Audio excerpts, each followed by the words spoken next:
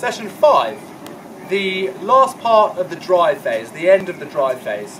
We've spoken about acceleration, we've spoken about rhythm, we've spoken about the front end of the drive phase, we've spoken about the mid part of the drive phase, and now the end of the drive phase. Again, there's different ways of doing this, and different coaches coach different things, different systems, different programs coach different ways. The way that we've found to be extremely successful here is to move with the boat. The boat's now moving at its fastest. So as we finish the drive phase, as we draw at the end and we begin to bring our arms into the stroke, we need to move quickly around the back end.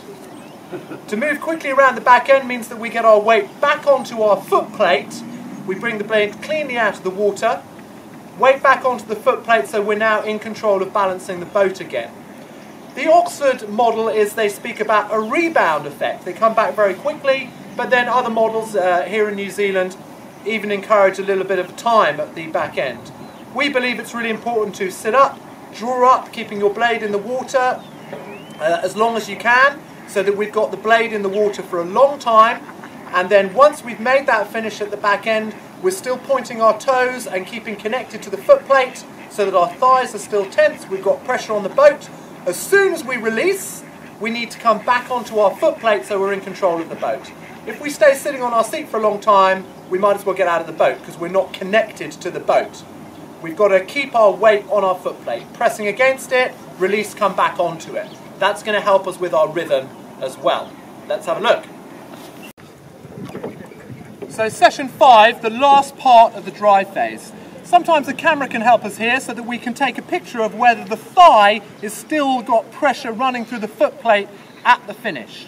It can also sometimes help to have feet out so that we can maintain pointing our toes and getting power running through the foot plate at the finish. The other thing that we can do is quite fun, which is a speed up the slide exercise. So you start at backstops and it's a competition for the athletes. It's the first person to get to the front and put their blade in.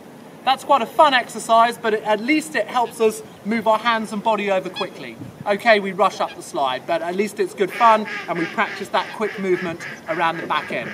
The other thing that we can do to help with athlete feedback is to attach a straw, or a bit bigger than a straw, to the stern of the boat, running along the hull, so water feeds into the straw under the boat and spurts up the top of the straw.